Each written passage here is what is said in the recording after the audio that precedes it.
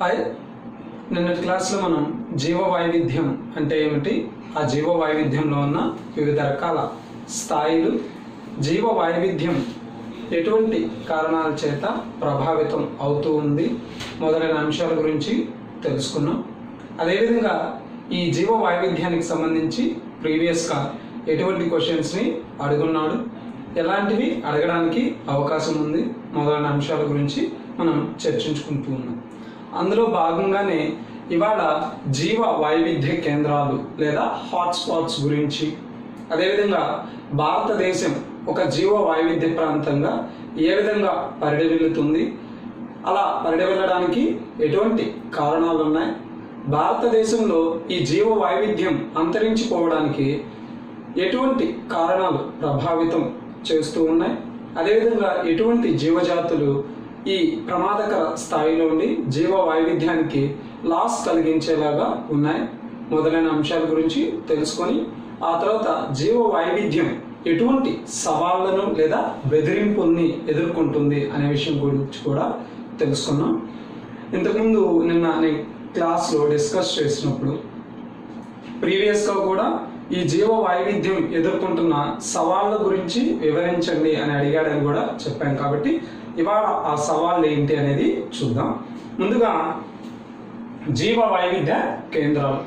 ప్రపంచంలో ఉన్న దట్టమైన అటవీ ప్రాంతాలనే జీవ వైవిధ్య కేంద్రాలు అనే పేరుతో పిలవడం జరుగుతుంది.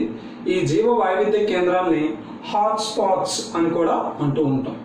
దట్టమైన అడవులు ఏ విధంగా జీవ వైవిధ్యానికి కేంద్రాలుగా ఉంటాయి అంటే, ఆ ప్రాంతంలో ఎక్కువగా వృక్షాలు, వాటి మీద డిపెండ్ అయిన అనేక రకాల వినియోగదారులు, విచ్ఛిన్నకారులు, ఇవన్నీ ఒకదానితో ఒకటి ముడిపడి జీవకారకాలపైన నిర్జీవకారకాలు, నిర్జీవకారకాలపైన జీవకారకాలు తమ ప్రభావాన్ని పరస్పరం చూపించుకుంటూ ఒకదానితో ఒకటి సమైక్య భాగస్వామ్యంలో జీవిస్తూ ఉంటాయి.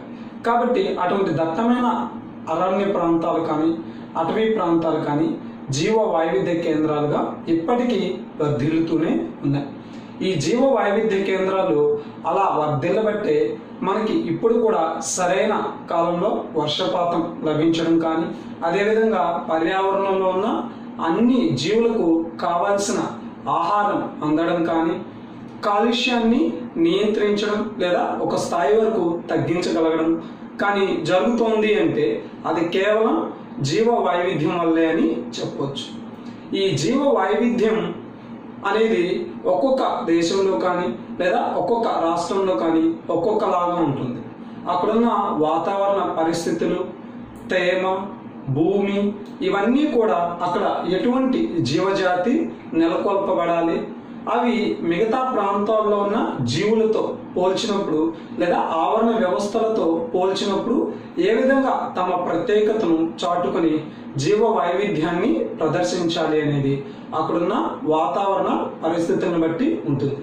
ఉదాహరణకి మన దేశంలోని హిమాలయ ప్రాంతాలు తీసుకోండి, అదేవిధంగా సహారా ఎడారిని తీసుకోండి, లేదు ఆఫ్రికాలో ఉన్న కొన్ని రకాలైన దట్టమైన అటవీ ప్రాంతాలు తీసుకోండి, లేదు అమెజాన్ అడవి ప్రాంతాలు తీసుకోండి, లేదా ఆస్ట్రేలియా అడవులు తీసుకోండి.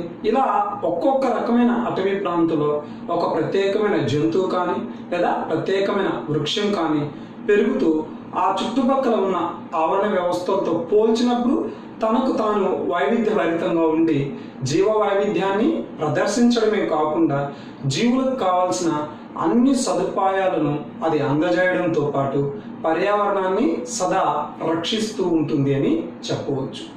ఈ జీవ వైవిధ్య ప్రాంతాలు భారతదేశంలో ఏ విధంగా ఉన్నాయి అని అడగడానికి కూడా ఆస్కారం ఉంది. భారతదేశంలో ఈ జీవ వైవిధ్యం ఏ విధంగా ఉంది, ఈ జీవ వైవిధ్య ప్రాంతాలు ఏవి అని అడిగినప్పుడు భారతదేశంలో ఈ జీవ వైవిధ్యం అనేది ఎలా ఉంది, ప్రపంచ స్థాయితో పోల్చినప్పుడు ఈ జీవ వైవిధ్యం ఎంత స్థాయిలో భారతం లేదా భారతదేశం ఆక్యుపై చేస్తుంది అనే విషయాన్ని ఇక్కడ చర్చించాల్సి ఉంటుంది. ప్రపంచంలో ఉన్న అత్యధిక జీవ వైవిధ్య ప్రాంతాలు 17 దేశాల్లో కనుక్కుంటే, ఆ 17 దేశాల్లో ఒక ప్రముఖమైన స్థానాన్ని లేదా ఒక